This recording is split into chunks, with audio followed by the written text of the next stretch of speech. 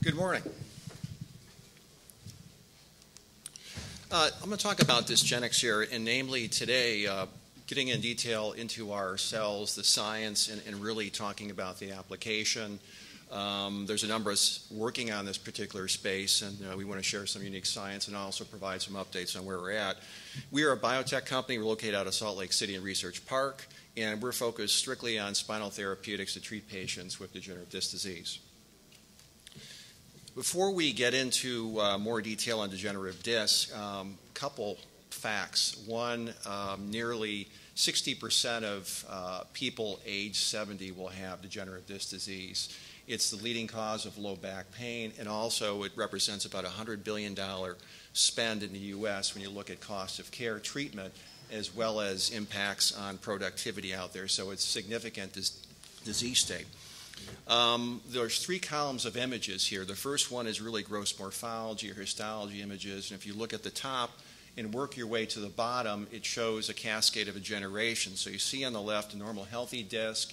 You have the nucleus is solid and white, very healthy looking, and as you progress with different stages of degenerative disc disease, the extracellular matrix within the disc nucleus begins to break down. Other manifestations, if you look at it through what the clinicians would see, one would be x-rays or radiograph images where you see a normal disc has a maintained disc space, and then as the breakdown occurs, you'll see a lowering occurring of that disc space, a narrowing in there. On MRI, you'll see going from a healthy, hydrated disc that shows up in the T2-weight images to really a start of a degradation where you'll lose image density within the nucleus. You'll see a collapse. You'll also see bulging going on of the annulus that'll lead ultimately in late stage to a totally collapsed disc. So what causes this? Several things. One is inflammation. Cytokine changes can happen that can trigger pain within the existing nerves. More commonly is a breakdown in the extracellular matrix. If you've seen in some of these images where it'll begin to break down and abnormal motion will start to occur, or micromotion within this particular motion segment with bulging that can press on surrounding nerve roots or the canal being a leading cause of pain within that. And at that point, when that occurs with near nerve impingement, spinal fusion is often warranted late stage. Other things that can happen is with these cracks and fissures in the annulus, innervation or where small nerves can enter and cause external pain within the disc, and place calcification. You can see a change in the actual phenotype of the cells within the nucleus, and then certainly cell senescence. We can effectively auto-repair our cells in these latter stages of degenerative disc disease. So why do we need a cell therapy? There's several things a cell can do depending on its type, and one is to provide new paracrine signals, where you can normalize or control this inflammation process that's taking place within the disc, or this innervation. So these new cells can act to reduce the pain, these classic anti-inflammatory characteristics of a stem cell, or can slow down this feedback loop of the catabolism that's taking place. You can impact the native cells that can also serve to normalize or control this catabolic process taking place that can lead to normalizing extracellular matrix or to arrest or restore function within that disc. Lastly, you can provide functional cells. This would be the introduction of cells that produce extracellular matrix that can also have an impact on the host itself. And here you're generating normal extracellular matrix. So once again, two different pathways to potentially repair with a cell therapy. Discogenic cells, you'll hear us mention this term, is what we refer to our cell population. It's really unique to the other approaches out there. We'll use the term homologous. It's from the disc to treat the disc. So we start out with adult disc tissue as our source. It goes through a patented multi-step process to produce a therapeutic cell population that's cryo-frozen. They're actually discogenic progenitor cells, and we'll talk about some of the footprint and characteristics of these cells. They're not embryo-derived. They are purely allogeneic. They can go from patient A to patient B, and they serve as the platform technology within our devices. The application of these discogenic cells, how is that applied? Essentially, they're cryo-frozen. We refer to it as IDCT for injectable discogenic cell therapy. At point of care, which is outpatient, they be thawed. They're mixed in a syringe with a hyaluronic acid scaffold.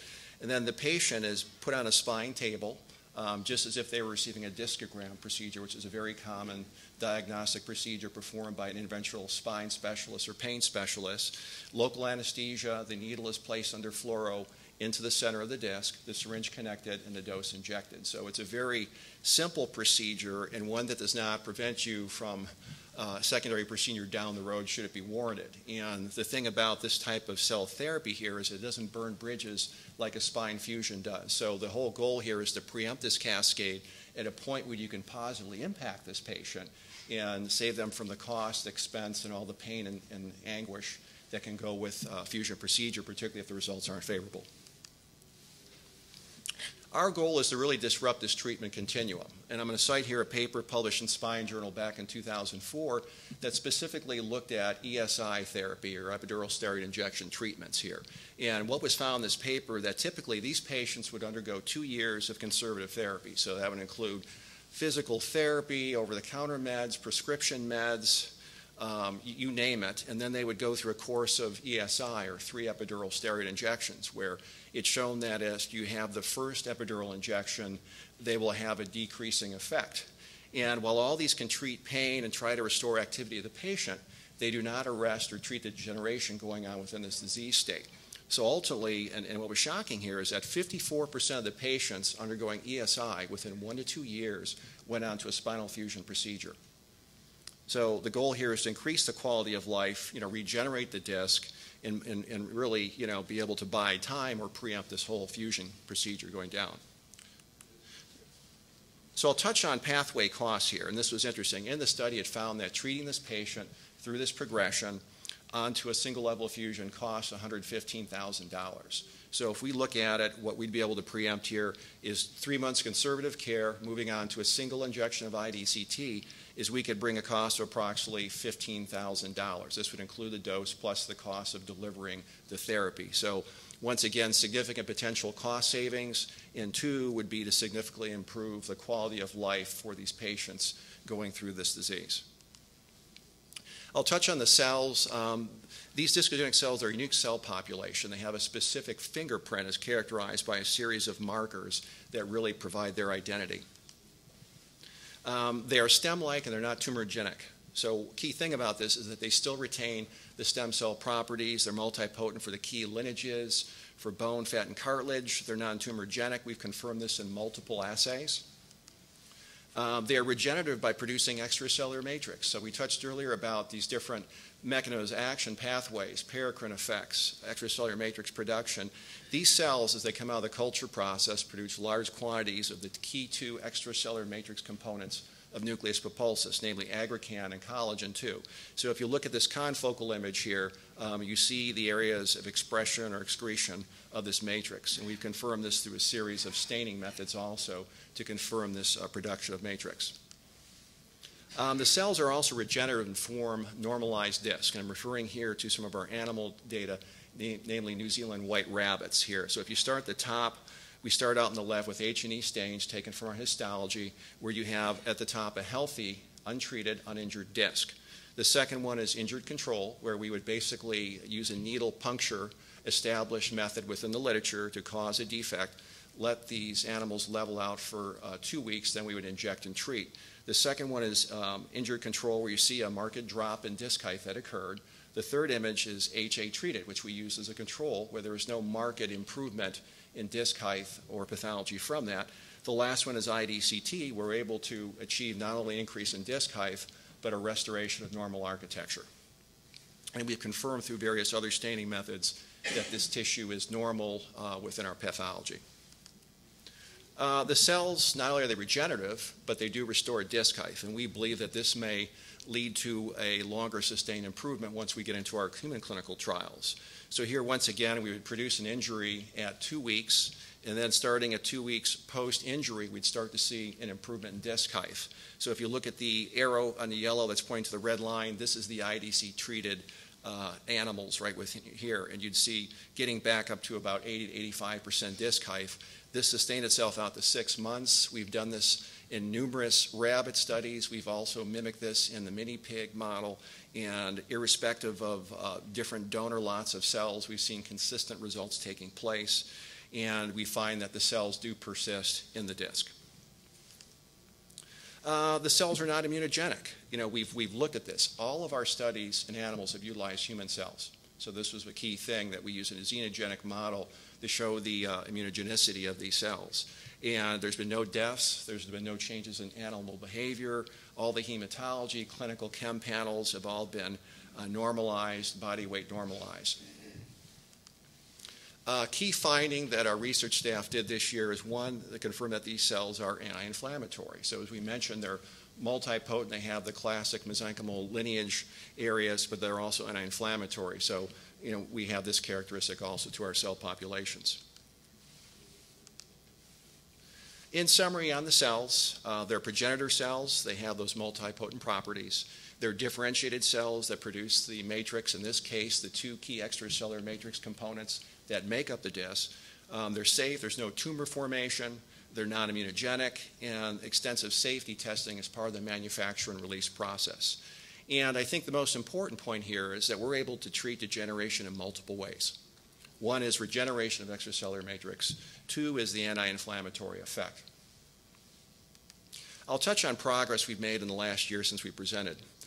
Regulatory clinical, we've completed our final pre-IND meeting. We've had numerous informal meetings with the FDA. We're currently compiling our investigational new drug application, which we hope to submit by mid-2015 next year, and also then to commence on enrollment in our first in-human clinical trial. We've reviewed our trial design and gotten buy-in by the FDA, so we're anxious to make that transition next year from preclinical into clinical stage. On the scientific and development front, our team's done an outstanding job. We've worked heavily in the past year on characterization. Some of this information we've shared with you. We've done a lot of quality initial work on mechanism of action, and we've shown you some of the dual modes that we're looking at right now. We'll work further to confirm that. Extensive work on the device optimization and testing to support our IND and support our clinical device, and establishment of safety and efficacy in vivo. A key area that our team is focused on is peer-reviewed abstracts and podium talks and presentations. We believe it's very imperative for us to establish our efficacy and information through publications and particularly at the key society meetings, and that's part of our charter.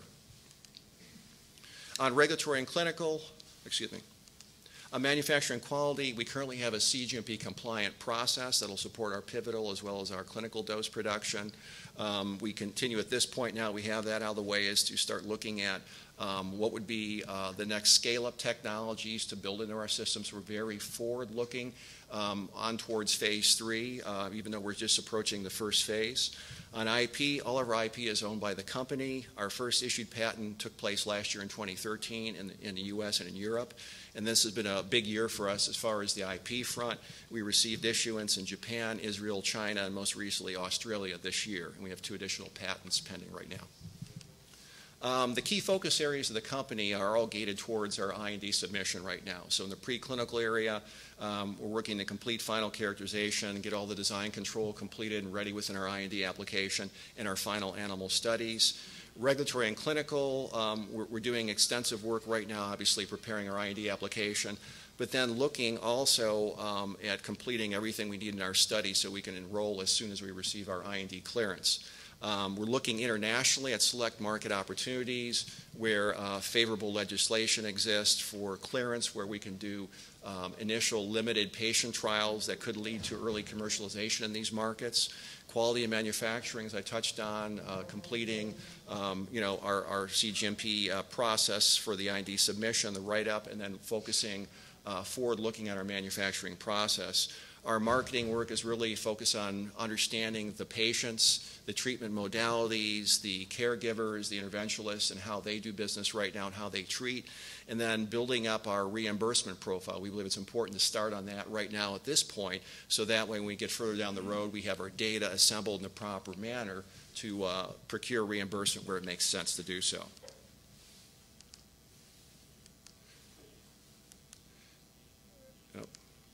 So in summary, the company, we have a focused team. We're focused 100% on degenerative disc disease. We have extensive scientific evaluation with peer-reviewed publications. We're focused on quality in our process to make sure we deliver an efficacious and viable dose, a very scalable process, thousands of doses per single donor. We have the opportunity here to help patients with few alternative therapeutic options. So Appreciate his audience. I know it's getting close to lunch. And any questions?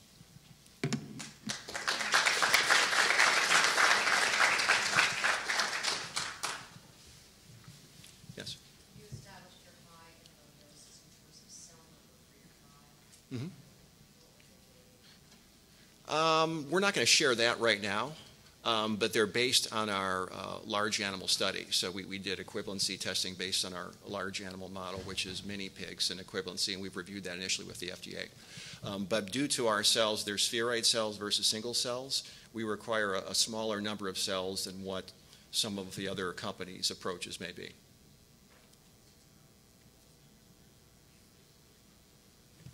All right? Thanks again.